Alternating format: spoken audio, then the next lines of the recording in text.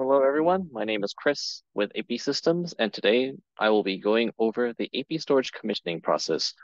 This is the step-by-step instructions on what do you do after you've completed installing and wiring an APstorage system. First off, let's go over a couple of preparation steps before we begin the actual commissioning. One thing you're going to need to do is to download the EMA app. The left side is the QR code for the EMA app for the end user. But on the right side, you're probably most likely going to be downloading the EMA Manager app, and this is meant for installers. You will also need to make sure that you have an EMA account.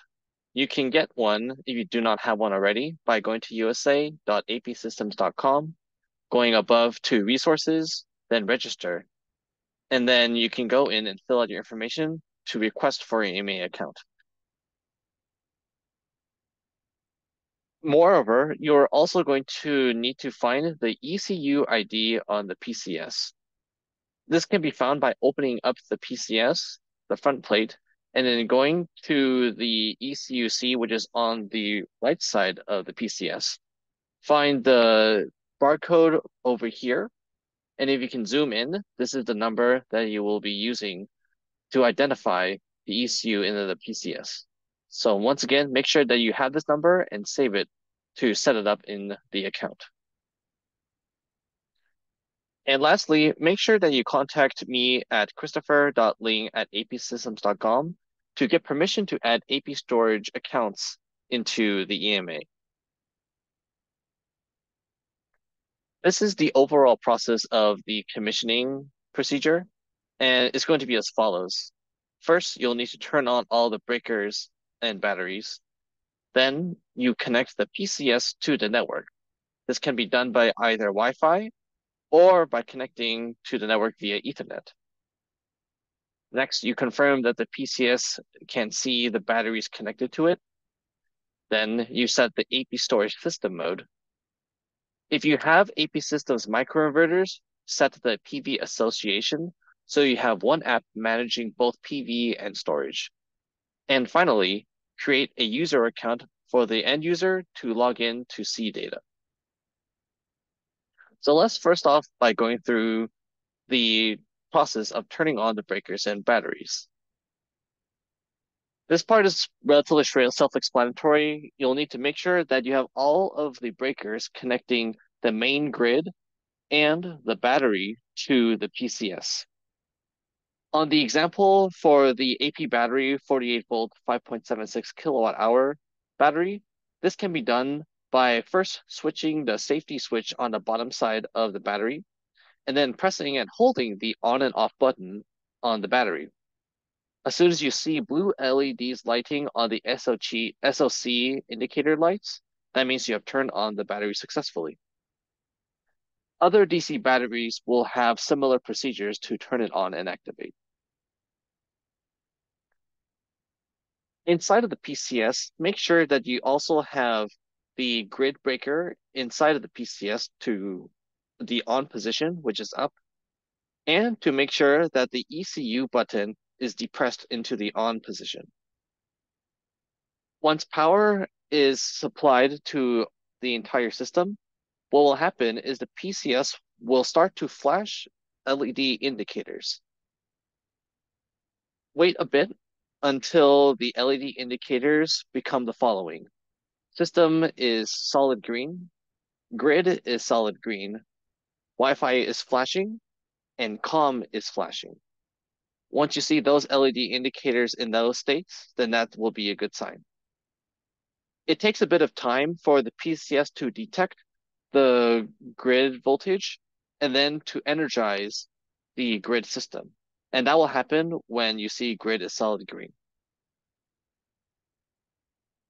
Great, now that we're going to connect the PCS to the network. For Ethernet, it's quite self-explanatory. You simply connect the PCS to the router, and that's quite straightforward. But for Wi-Fi, it's a little bit more complicated, so we'll go over the process on how to do that. So first, you're going to get the last four digits of the ECU in the PCS that you have found earlier. Then you take your phone or your tablet, connect the internet to the hotspot of the PCS. So you should go to the Wi-Fi settings of your mobile device and then select the network that is titled ECU-Wi-Fi underscore the last four digits of the PCS. Note that there will be a warning message saying that you will not get internet, and that is expected. Make sure that you select the prompt to say that you would like to still stay connected to the network despite you not getting any internet.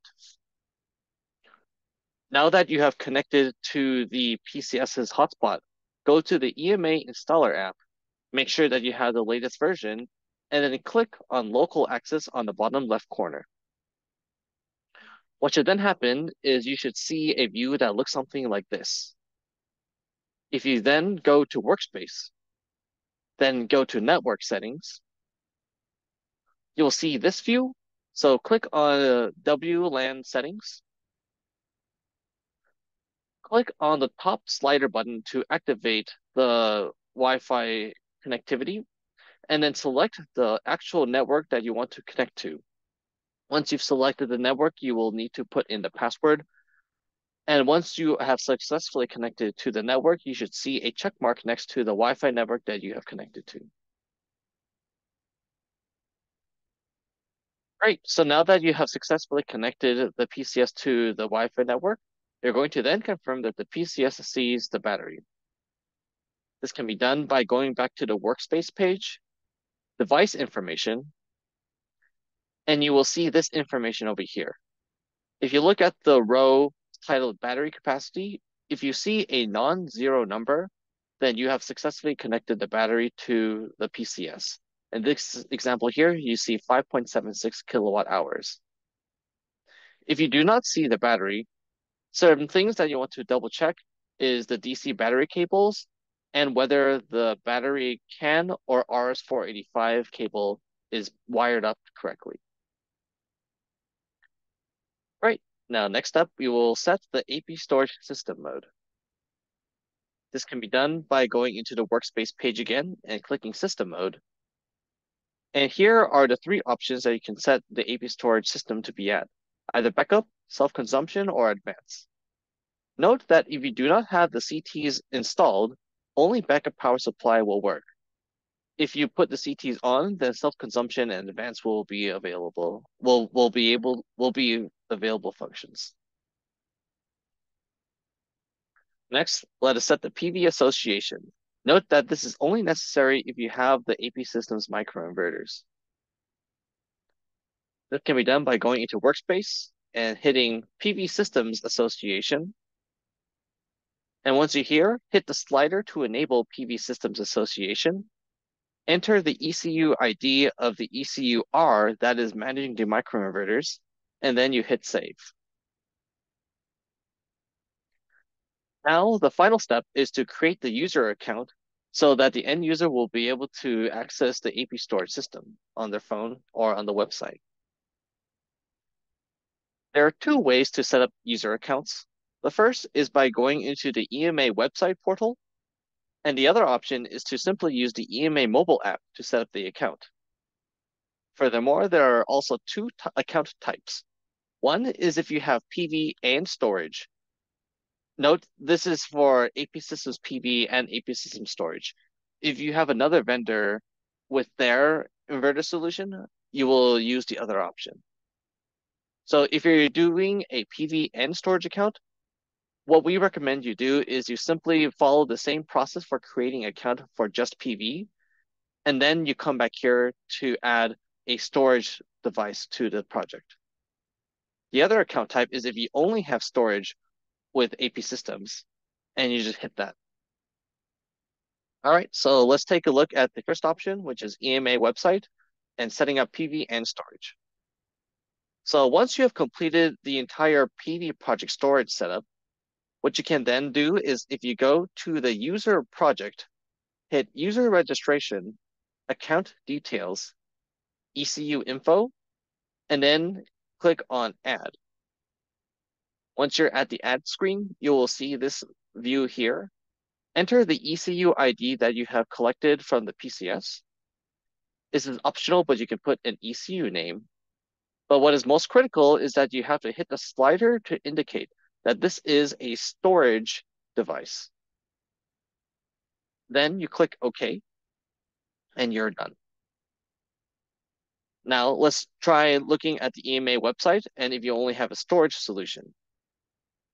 This part is also quite straightforward. You just simply go to the registration button, hit Add Customer, and add Storage Only User. I won't go into detail in this webinar, but you simply then go through the rest of the pages to enter the information of the system, one of which will be including the ECU ID of the PCS. Now let's take a look at using the EMA mobile app to add these accounts. Let's first take a look at PV and storage. Once again, we're going to assume that you have already created the PV account for the customer. One thing to note is that if you're using the EMA app to set up the accounts, you might be currently connected to the hotspot of the PCS. So what you will need to do is go back into your Wi-Fi manager and switch over to a network that already has Wi-Fi, or you can switch to cellular or something like that. Once you have internet access, log into the EMA manager using your account. Go to the user page and click on the customer that will be getting the APstorage device. Then you click on Workspace, and then you click on ECU. In the ECU page, go to the bottom right and press plus and add the ECU. You can enter the ECU ID into this section here. The ECU name is optional. And also make sure to hit storage and set the slider to indicate this is a storage device. Once you pressed OK, then you have successfully added the system to the account. Now let's look at the final option, which is to use the mobile app to add a storage-only user. And this is pretty straightforward as well. If you go to the home page to go back out of your customer page, go into Workspace and say Add Storage User. And once you're there, you follow the instructions for the rest of the pages to add the storage user. This will also include you entering in the ECU ID of the storage device.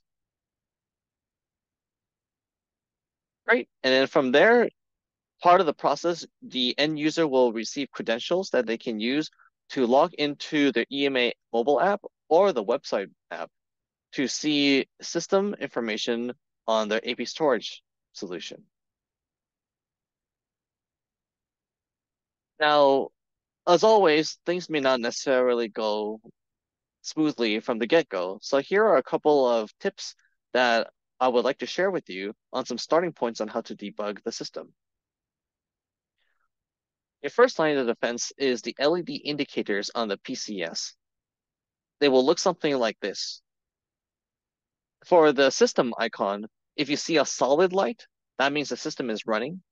If it is flashing, that means it is currently booting up.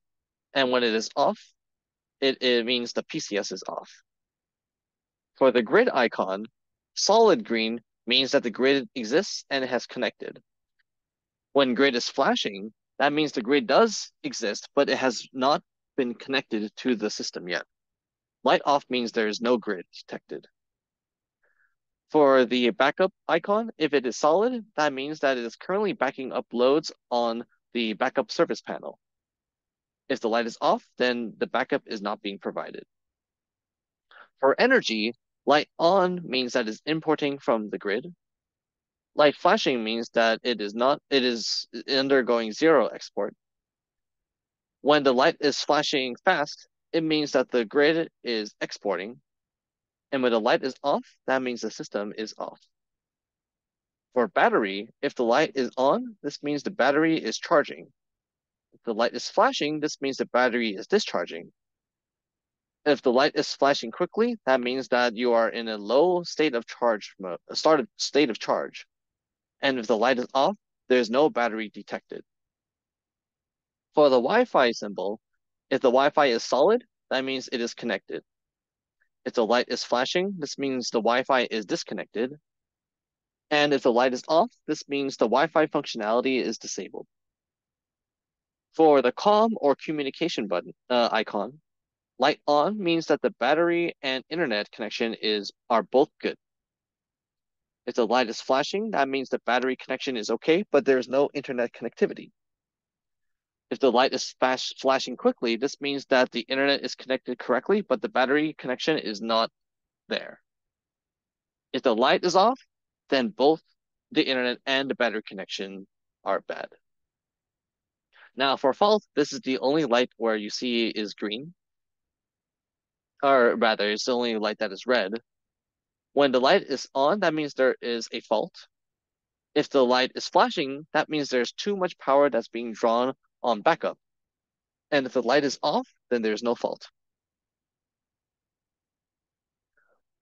Another common issue that can occur with installations is if the battery communication cable was not set up correctly. So just as a reference, the image on the left side shows the colors and the pins of the RJ45 connector, and make sure that you have those pins connected correctly. The middle table indicates the pins and the port names that are on the PCS. So on the PCS, pins 4 and 5 are for CAN, and 7 and 8 are for RS485. Make sure that you take a look at the battery manual to make sure that the pins are being used correctly. The example picture on the right side shows what AP battery does in terms of pin connections. If you notice that for pin 7 and 8 is going to be the RS485 connection, and that needs to go to pins 7 and 8 on the PCS as well. For parallelizing the batteries, make sure that you also connect pins 4 and 5 between both of the batteries. Another common issue can also be the directions and locations of the CTs. On the PCS side, make sure that you have the CTs connected to the right connectors. And on the AC wiring side, make sure that the PVCT is connected onto all of the solar coming into the system, and make sure that the direction it is pointing from the PCS towards the PVs.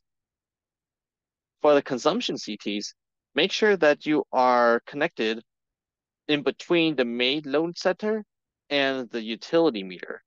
And make sure that the arrows are pointing from the utility meter towards the main load center. Thank you very much for attending this webinar. This is how to go over the commissioning process for the APstorage solution.